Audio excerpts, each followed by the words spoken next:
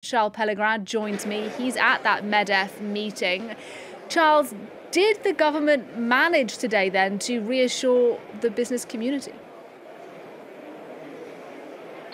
Well, they definitely tried to pull all the stops here. For instance, Emmanuel Macron gave a video address, and that was the first time he spoke to that meeting since his election in 2017. So there was a sense that this was a year where he needed to step in. And from the get-go, Elisabeth Borne, when she took to the stage for an interview in front of a crowd of hundreds of business leaders here in the Hippodrome de Longchamp next to Paris, well, her first lines and her first answer was to say that this government is a pro-business government and has been a pro-business government since 2017 and will continue to be so, reaffirming the Macron government's commitment to supply-side economics, meaning that the goal of the government is to liberate the strength and forces of the private sector in order to achieve its objectives in terms of full employment or its objectives of a reindustrialization of the French economy.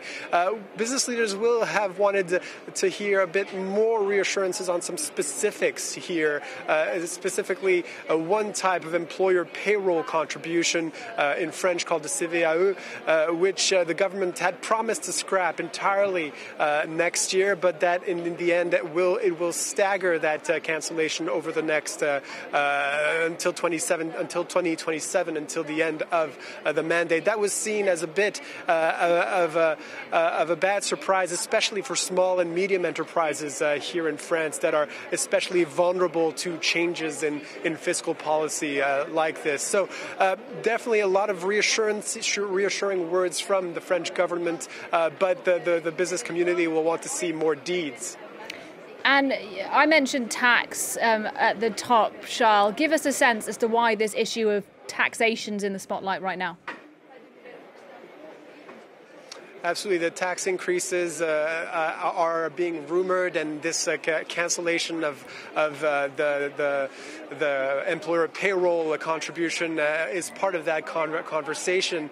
The reason that why there's rumors of tax increases, discussion of tax increases, is because there's more pressure now, more than ever, for the French government to redress, to rebalance its public accounts, especially after the years of stimulus spending that we saw during the COVID pandemic. And now, especially last year as well, the stimulus and the protections that were afforded with the energy shock that we saw with inflation and with the invasion of Ukraine last year. The government spent a lot of money, and government debt has ballooned to over 3 trillion euros. So there's an urgent need to redress these accounts, and that obviously will go through a reduction of government spending. The government said, Elisabeth Borne spoke of a reduction of 3% in volumes of government spending, but there's also discussion of maybe ways to increase taxes. But Elisabeth Borne reaffirmed that she won't, and this government won't, increase